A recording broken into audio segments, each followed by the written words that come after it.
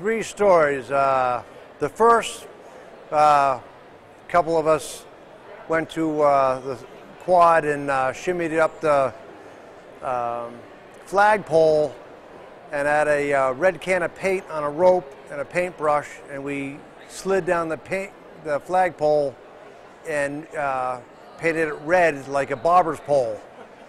And that was one. Two, we stole the bell that they ring for every meal. We stole it one night and hid it under the headmaster's table, Dr. Gabeline, and we took a joker card out of the deck of cards and put an S at the end of it and slid it under his napkin. And so everybody was confused because the bell didn't ring. And when they all got in the dining hall, there's this commotion, and they had to get about 6 guys to get the bell out from under the table. And it all went back to normal. And I was sitting at my table when the maitre d' came up and said, "Dr. Gabeline wants me to give you this card back." And it was like, got busted.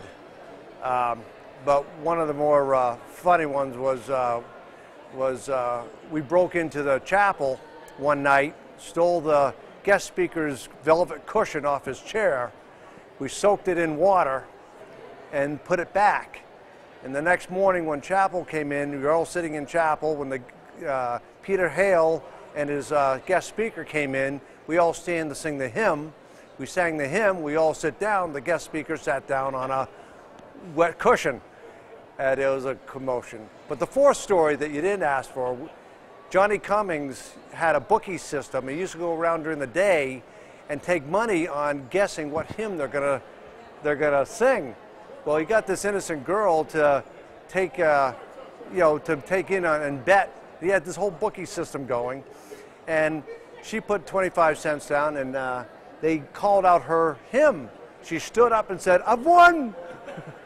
It was the end of Johnny Cummings' bookie system. But that's it. Stony Brook's the best.